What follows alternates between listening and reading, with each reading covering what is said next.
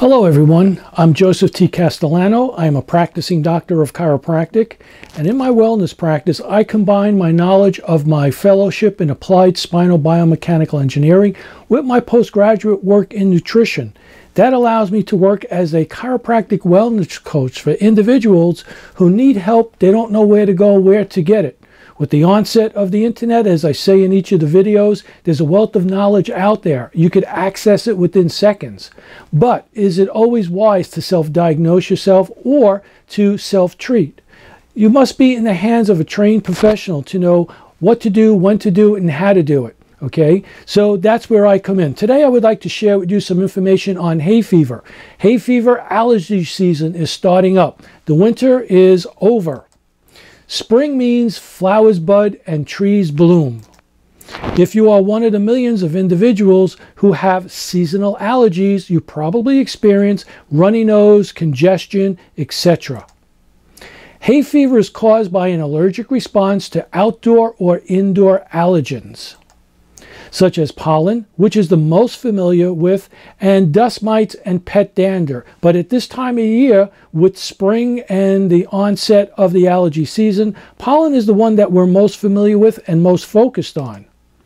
Hay fever can make you miserable and affect your performance at work, at school, interfere with your leisurely activities. I know, because I grew up having hay fever, rose fever.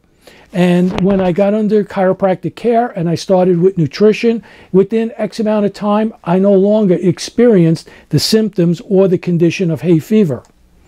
Hay fever is also known as allergic rhinitis. It can cause cold-like symptoms, runny nose, itchy eyes, sneezing, congestion, and sinus pressure.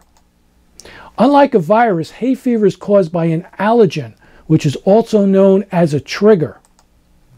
Hay fever signs and symptoms usually start immediately after you are exposed to the specific antigen, producing symptoms such as runny nose, nasal congestion, watery or itchy eyes, sneezing, coughing, itching nose, roof of the mouth or throat, sinus pressure and facial pain, swollen, blue-colored skin under the eyes, allergic shiners as they are called, decreased sense of smell or taste.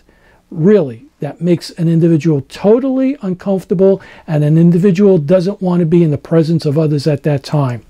For most people, hay fever symptoms tend to diminish slowly, often over decades. But who wants to wait decades for it to slowly start to wear down and then hopefully disappear? You can do something about it now. Is it hay fever or is it a cold? Signs and symptoms can be different. Hay fever, the symptoms are runny nose with thin, watery discharge, no fever. When it's a cold, there's a runny nose with watery or thick yellow discharge, body aches, and low-grade fever. The yellow discharge is the key to look for. If the secretion from the nasal passage is clear and watery, that's an allergic response. The onset, immediately after exposure to allergens, that's with hay fever. You walk outside, you're out there within a minute, you may begin to sneeze, your eyes are watering. If it's a cold, it may take 1 to 3 days after you are exposed to the cold, the virus. The duration, in hay fever, as long as you're exposed, as long as you're exposed to the allergen, you will manifest the symptoms. With a cold, within 3 to 7 days, it is finished and then you are symptom-free. So with hay fever, it's easy. If you were to go outside, you begin to manifest symptoms. You didn't do them inside. Go inside, wash your face, clean your eyes, okay? Symptoms disappear. It's an easy thing. It is hay fever. What are the causes? During a process called sensitization, your immune system mistakenly identifies a harmless airborne substance as something harmful. It's harmless because one individual will experience hay fever, the person next to them will not. So it is not something that will harm each person that comes in contact with it each time.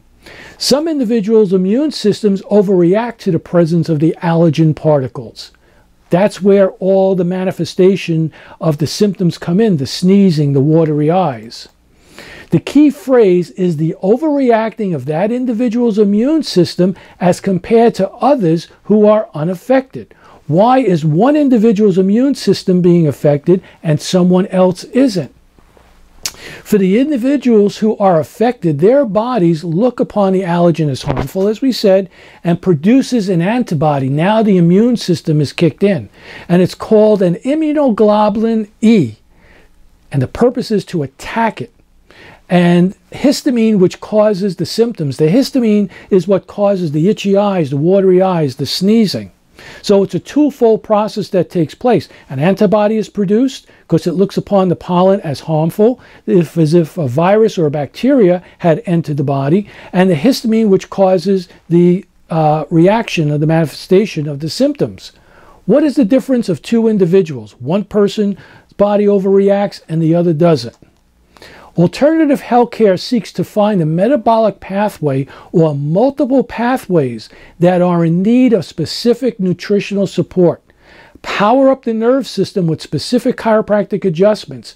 This is not a treatment but a support approach which individuals should be doing naturally.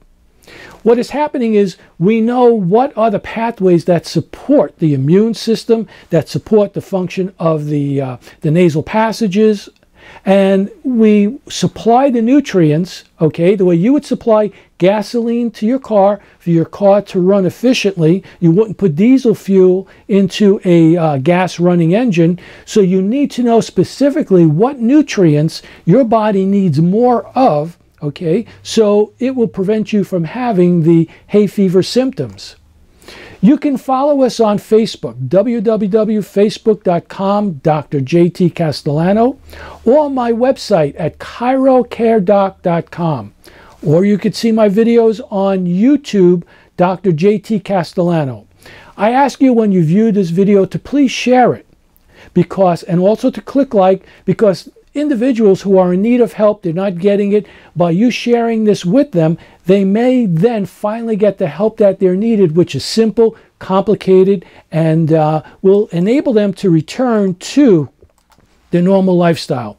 Thank you very much.